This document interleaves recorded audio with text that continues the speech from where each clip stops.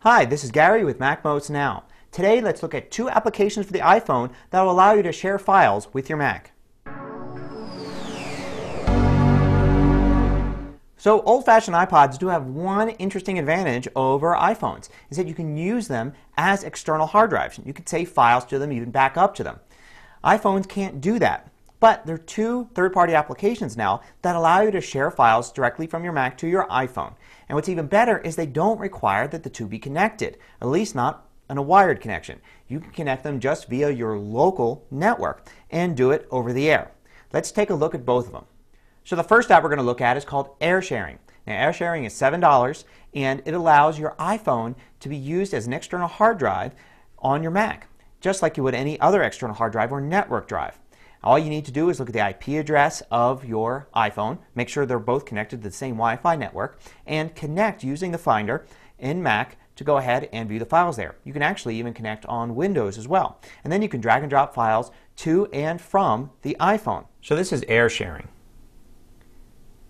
After it opens up, it'll show you the two folders that you've got by default, Public and Samples.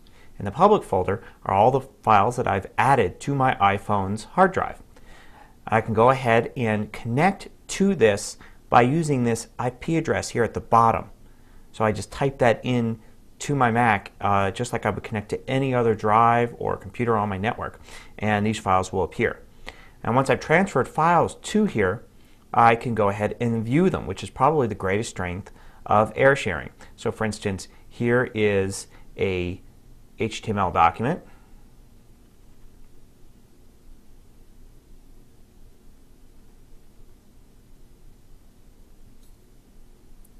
And I can expand it and view it, and I can even turn it on its side. I can also view images. I can view PDF files and expand and look at them, and I can even listen to music and watch video as well. So just about any standard file that I drop into AirSharing, I can then have access to on my iPhone when I'm not connected. The next application is called DropCopy, and DropCopy is available for $5. And what DropCopy does is basically the same thing with a little bit easier interface. Now DropCopy is a little different in that you not only need this application here on your iPhone, but you also need an application on your Mac.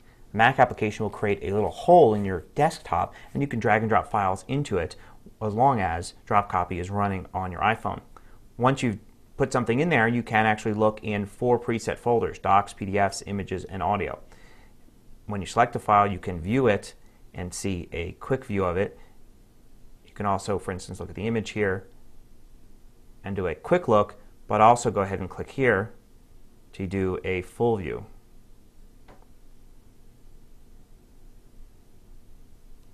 Now, one advantage of AirSharing is that you don't have to install anything additional on your Mac, which means it's easy to connect with your Mac or somebody else's Mac or another computer that may be on the local network. Another great advantage of AirSharing is the fact that you can view all these file formats very easily and very nicely.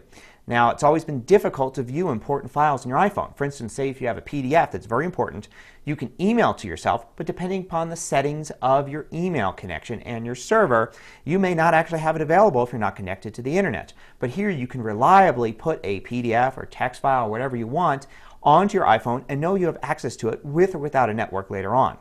Now, DropCopy is a little bit easier to use, and it has a big advantage in that you can transfer from iPhone to iPhone as well.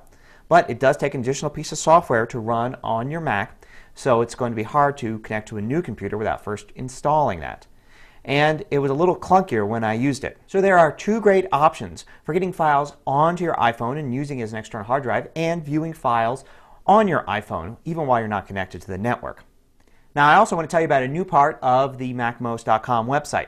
If you go to MacMost.com/iPhone apps, you can get a complete directory of all the apps available in the iTunes Store. You can access it a lot quicker than you can through the iTunes application, and you can also look and see actually what is new in the store today, what's been updated today, and you can sort in various ways. So for instance, you can see what new free games are available today. So go ahead and check out this new part of the MacMost.com website. Until next time, this is Gary Rosenzweig with MacMost Now.